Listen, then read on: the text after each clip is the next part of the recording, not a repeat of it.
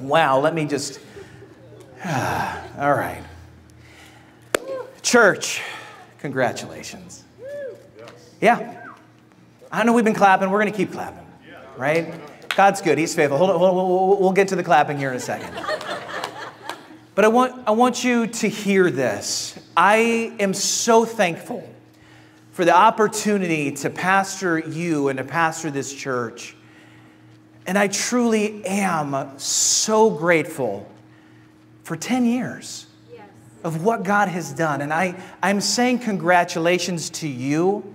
And I'm thanking you for your faithfulness, whether it's one day or whether it's 10 years.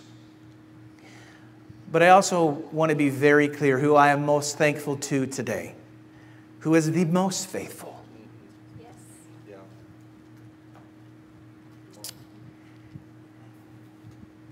Is God Almighty. Yeah.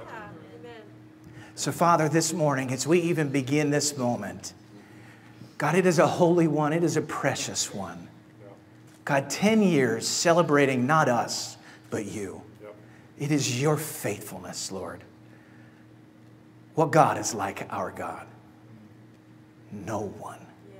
That's right. And so this morning, we exalt your name above every single thing today.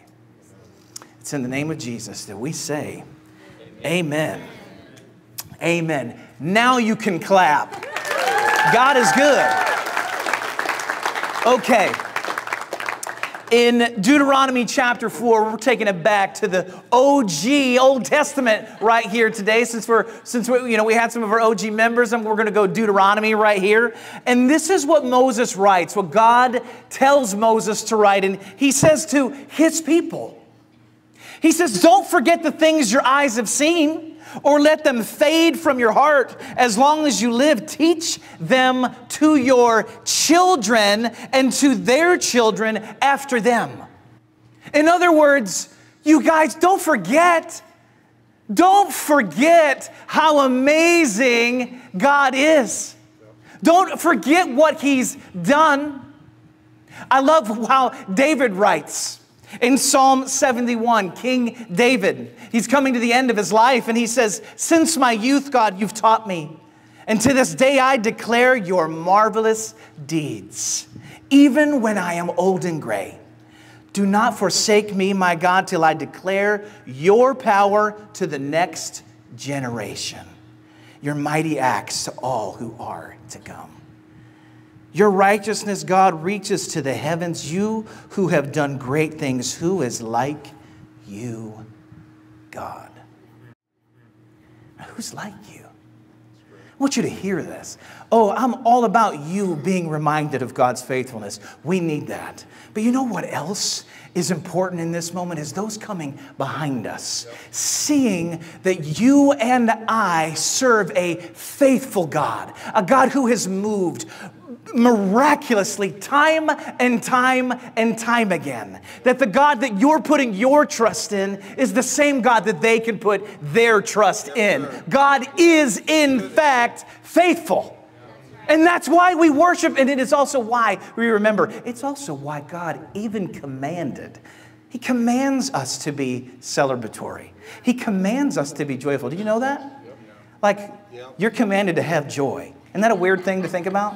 No. It's not an option. You must be. It's like you're gonna do this and you're gonna like it, right? Right? This is one of those like parent moments, but from God to be joyful. And so God institutes all these festivals, all these feasts. He institutes the Passover. He institutes these corporate moments of celebration. Why? So that God's people would remember His faithfulness, that they would be joyful, and that they would be a light to the nations. Amen? Amen? So today, it's a little bit of a different Sunday today. Today is more of a testimony Sunday. It's more of a remembrance and celebrate moment today. We're just going to go down the line. We're going to remember what God has done. And then we're going to have Pastor David, who was my church planting coach. He's going to lead us in communion. And Pastor Keith and Jennifer are going to set the table for a little bit of the next 10 years for us. Because we are not done. We're not done. Yes, sir. God's still moving. Yeah. Amen. Amen. So throughout this portion, I'm going to have a little call and response. So you didn't grow up that way. You're about to catch up, okay? I'm going to say, this is who we are. And when I do, your opportunity then is to say, and this is who we are. You guys with me? Does that make sense? Yeah. This is who we are, and this is what we do. Let's practice this. This is who we are. This is what we do. This is who we are. This is what we do. It feels good, doesn't it? Just feels good to say it. So here we go. A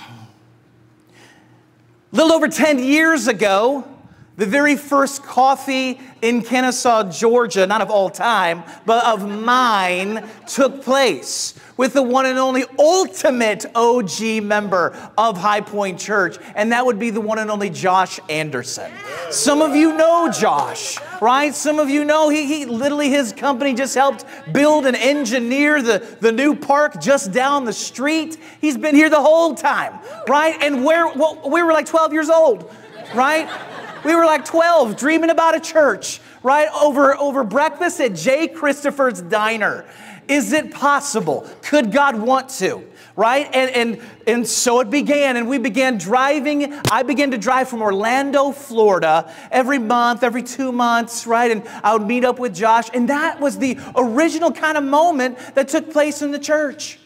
And then over the next several months, Amy and I eventually moved here, and we had our very first interest meeting for the church in our house. Right? We didn't really come with a ton of cash. We didn't come with people, right? But we used our relational skills and faith and invited anybody who had a pulse to our home, right? And 7 people showed up. Yes, they did. There's Josh Anderson. You might possibly recognize a few other people. Jasmine Shervington. Where's Kellen? We don't know, right? Is he taking the picture? Maybe he is, right? One of our children did. That's why it's so unfocused, right? Right? And so there's 7 adults. Probably a couple cockroaches in the corner. We're counting them, right? You need all the faith you can get when you're planning a church, right? 7 people at that interest meeting. And you could just begin to feel it. You know, something's happening with 7 people in our living room. And so what began with that interest meeting began a journey of faith. And I began to preach on a stool right in front of my television. Right? And college students began to come. Adults and families began to come. And also parents of some of their kids began to come, because obviously there's a church that's forming in this kind of weird guy's living room. I need to make sure that my children are not a part of some cult or snake-handling weirdo faction of people. And hence Joe and Sandy Mashburn showed up, right, to make sure, right, that my children aren't in some weird thing. And Larry and Alicia Day began to show up, and all of a sudden some parents are there, and it's beginning to capture a little bit of momentum. A little bit of steam, right? And we were a people who were full of faith, who desired to see God reach people to make disciples. This is who we are. This is what we do. This is who we are. This is what we do. What do? We trust God, don't we? We are full of faith. And we have a passion to make disciples. This is who we are, and this is what we do. Crazy enough to believe that Jesus changes everything. And so with that, we began to preach in the living room. We didn't know what we were doing. All I knew is I got to teach this Bible. And the very first person who's ready for deployment, right, in the military, Trent Lindsay, decides, I've heard enough, I'm ready to put my faith in Jesus. And we get a horse trough, right, to fill up with water. It is snowing outside. It is absolutely bitter cold. You remember the snowpocalypse, right? And outside, as it's snowing, I don't even have a picture of it, the very first person puts their faith in Jesus and is baptized in our very backyard. Yeah. Amazing. Life change. And only somebody that's getting deployed would be crazy enough to get baptized as it's snowing outside. It was perfect. Right? Tough. Rawr. This is who we are. We moved out of my living room. And we moved into my neighborhood clubhouse. And it was absolutely the most horrific environment in the history of the world. Oh, look at that. It's just terrible. You want to know, it's just awful. Wicker furniture? Who let this happen? Okay?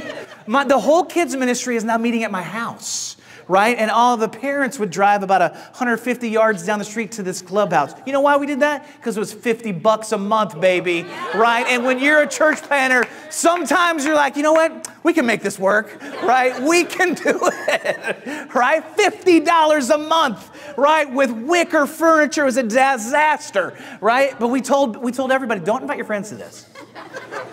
Invite them to the launch service, but don't invite them here.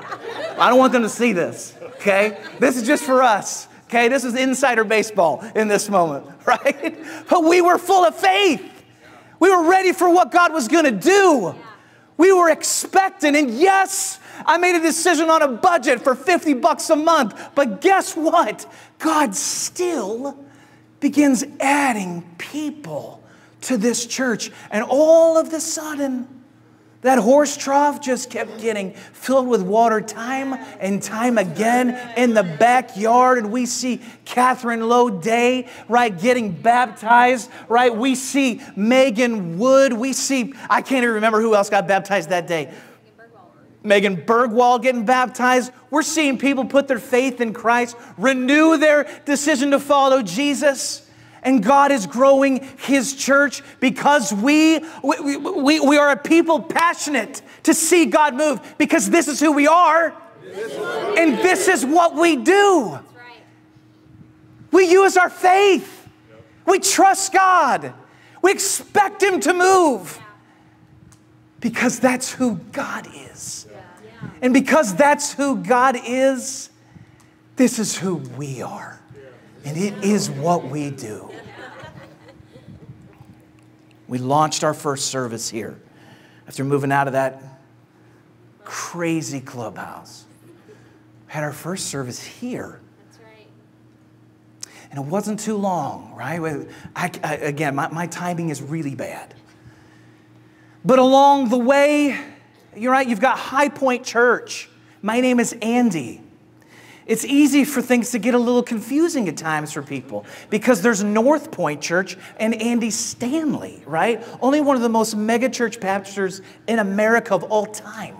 And we still, from time to time, get people looking for him, and they find me instead. Let them know there's a new Andy in town, baby. There's a new Andy in town. Look out, right? And who wanders through our doors?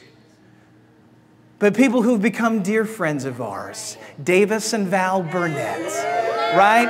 Who live in another nation of Atlanta right now, right? But here you have, right? Two people, right? Yes, looking for Andy Stanley and looking for North Point, right? Showing up at our church.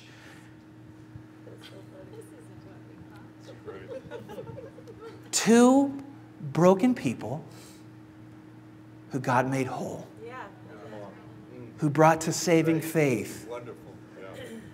I'll never forget having Mexican food. I can't even remember the name of the restaurant. Papacitos. Okay. A lot of Jesus has happened over Mexican food. I want you to know. Okay. Say it again. But I'll never forget. You know, talking to Davis, talking to Val, right? And you have those moments where, I remember Val sitting there. She's there to support Davis, right? And all of a sudden, the tune changes. Well, what's God doing in your life? Well, I'm fine, but are you fine? God's chasing you. Maybe you were running away. Maybe you both were. But let me tell you something. God is chasing you down. My paraphrase. Over the next weeks and over the next months, and my timing isn't going to be right, but we saw two people who were broken on the inside. God in His grace, He brought healing to hearts and brought an amazing family together. Not just the two of them, but their daughter Emily as well. And God has done extraordinary things. Amazing. What God can do. What God will do. God's not finished either. Their story might be similar to your story, right? Where you're rolling in, walking in, thinking, you're on your kind of last breath, last ditch moment here. And I'm here to tell you that we serve a God who is in fact faithful, and that He is miraculous, and He is moving, and He is not finished. Don't give up hope. We serve a great God. We trust Him. We give Him our all. This is who we are. This is what we do. You have Brian and Allison Rouse. Not exactly on the same timetable as Val and Davis, more on the recent side. Coming into the church. One trying to grapple with, how do I reconcile the pain and loss of a brother? Loss of a family member. God, can I trust you? Are you real? Are you good? You got another spouse who just didn't grow up really with any kind of foundation. Beginning to hear the gospel and it's getting on the inside, right? And it begins to do what only the gospel can do, and it begins to change and transform. And while I don't know where the picture is and all the encyclopedia of pictures that we have, right? But there's an amazing moment where we see the two of them getting baptized, and you see the silhouette of their three boys watching. Mom and Dad put their faith in Jesus. Because when God is moving, guess what? He's not just moving in your life. That's right. It's a legacy. It's a family. It's a dynasty, right? That's being changed. It's a people. It's not just an individual person. It's not just you. God is faithful. He's great. He's moving. He's changing not just individual lives. He's changing entire families. This is who we are, and this is what we do. Come on, put your hands together. Yes. This is who we are, and this is what we do. We've got teenagers, too many to count right now. Rascals. Coming together on Sunday nights. Going to conferences together. Putting their faith in Jesus. Deciding to follow Christ. Sometimes apart even from mom and dad. There are teenagers that come to this church whose parents are not interested in coming to this church. But yet, their teens are stirred and moved by what they believe is true and real. And they're hearing the gospel getting preached and taught and shared over ice cream and pizza, chicken strips from Publix, and all the things. Gospel. Woo! Yes, praise God. Right over some good food. And guess what? The temperature's rising. And who's ready to put their faith in Jesus and be forever changed? And we see teens, even my own children, putting their faith in Christ. One of my favorite stories that's not even really a story. It's just an is. Or the amount of texts and phone calls that Amy and I get from teens asking to come to church early. just so they can help set up, just so they can help be a part of it. Would you pick us up, right? And no, their mom and dad would take them too, but they're like, I want to get there early. Mom and dad are like, listen, if you want to go early, that's fine, right? Go be my guest, right? Right? Well, I mean, it's great, but there's something going on where they're like, there's something electric. Lord, I sense your presence and your ministry and something, and I want to just be around it. This is who we are. This is what we do. Or it's the most recent stories. It's the Daniel Russos. I don't even know where he's sitting, right? There he is.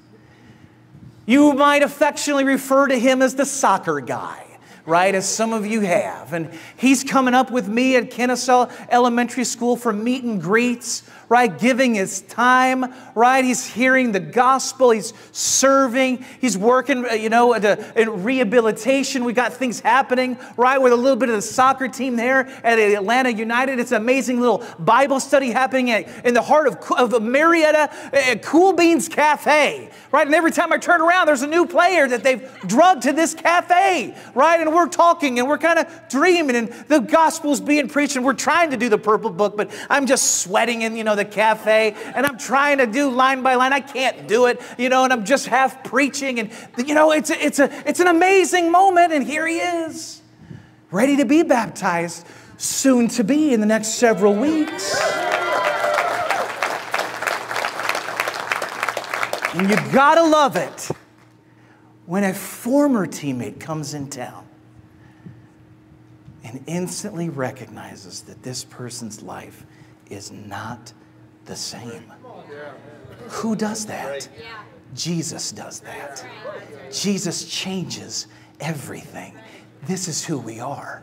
And this is what we do. We believe for Jesus to change everything.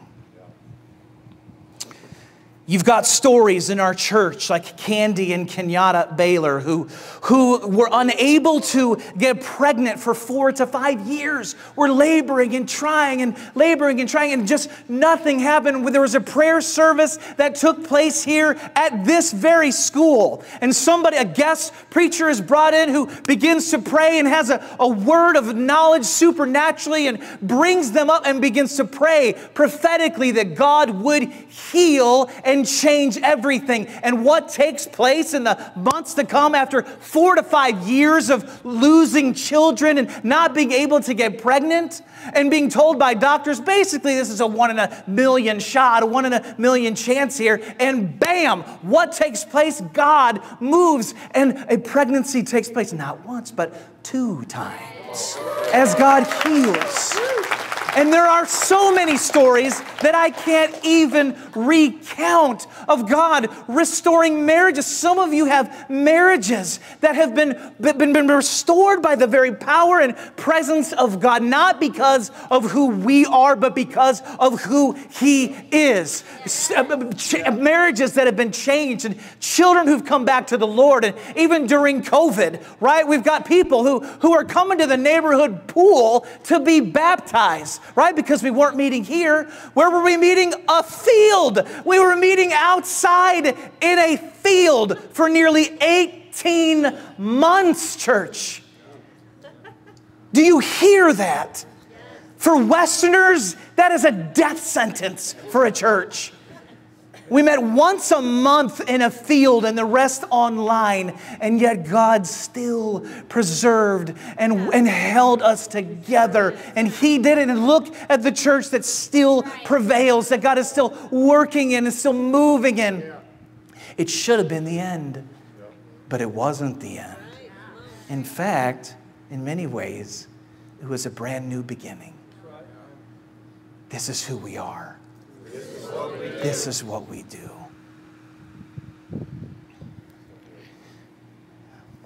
Going just a little long. You knew I was going to. It's the stories of, seminary, right? I'm in my 3rd year now. Home stretch. Praise God. But I stuck around, this past year. And I shared some of the service. Some of you weren't here, but it's worth acknowledging how God moves. I flew to another island after seminary class in Manila, which is where our headquarters is for the seminary I'm part of with Every Nation. And I'm preaching at the church, and you got to know these churches in the Philippines that are part of our ministry, they're big churches, okay? They're big. And I'm preaching on a Sunday, and there's 2 white people in the entire audience of this massive church. 2 Caucasians. And I'm preaching my guts out. And these guys beeline for the stage after church. And one guy in particular, his name is Tom. He says, here today I lost my faith. Lost it. He said, you're from Atlanta? I said, yeah. He said, you're probably not even familiar with Kennesaw, Georgia, are you? I said, it's funny. Keep going. He said, I was the principal at North Cobb Christian High School. He said, I helped start the school. He said, you ever even heard of that? I just sat there, I just looked at him. I said, that school is 5 minutes from my home. Kennesaw is where I live. Wow. I'm sharing the gospel. And you're talking about having lost your faith. You're one of 2 Caucasians in this entire church here today. I'm on an island halfway around the world. Do you think that God might be inviting you to rediscover your faith today?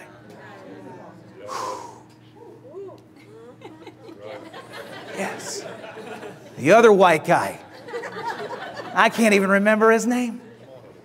Other white guy. We'll just call him that. Other white guy. He says, oh, he's from Kennesaw. He said, you probably never heard where I'm from. He said, I'm from Florida. I said, oh, tell me more. He said, I'm from Winter Garden, Florida. Winter Garden, where I used to live. I got 2 white people on an island in the middle of the Philippines with hundreds on hundreds of Filipinos, okay? And 2 white people coming down front, and one is from where I currently live, and the other is from where I used to live, right? Of all the things, do you think that God might be writing another chapter to some of y'all's stories, that He is on the move, that who could arrange such a thing? A 1 in a bajillion chance. No, God does the extraordinary. He does the miraculous. God is at work. And yes, in the same way that He was writing that story and their story, don't you give up. Yeah. That's good. Don't you quit on this God.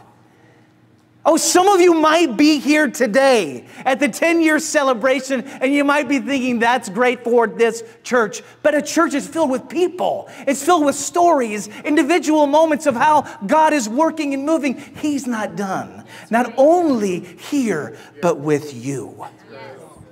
This is who we are. We trust God, don't we? We believe God to change everything.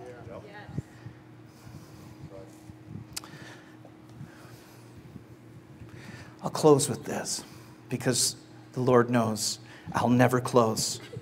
If I don't say that I'm going to close, now I have to close. I got a text message. Some of you might know Ned, who sits in the back row. He's from Ghana. Where is he right now? In Ghana, right? He's there for the next several weeks, and he's coming back. He texted me at 4 this morning. He says, hello, Pastor Andy. Great morning to you and the HighPoint family. We are so grateful to God for a 10-year milestone. Of course, I love this. Of course, He has been faithful.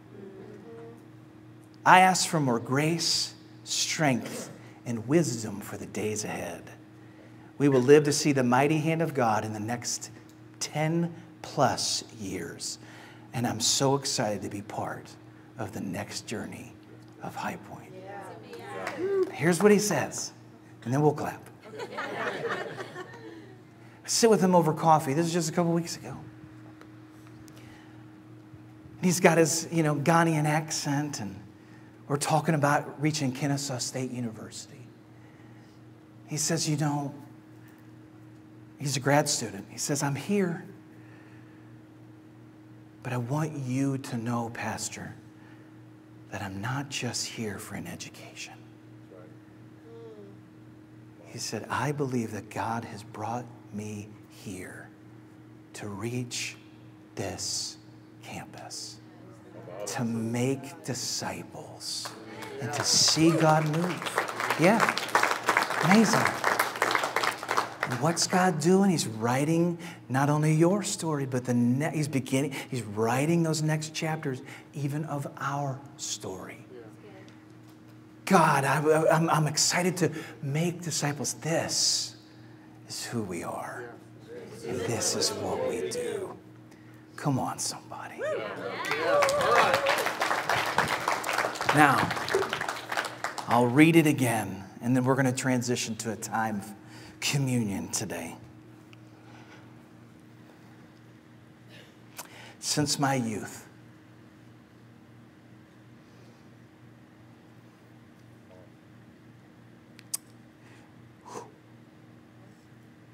you've taught me. And to this day, I declare your marvelous deeds.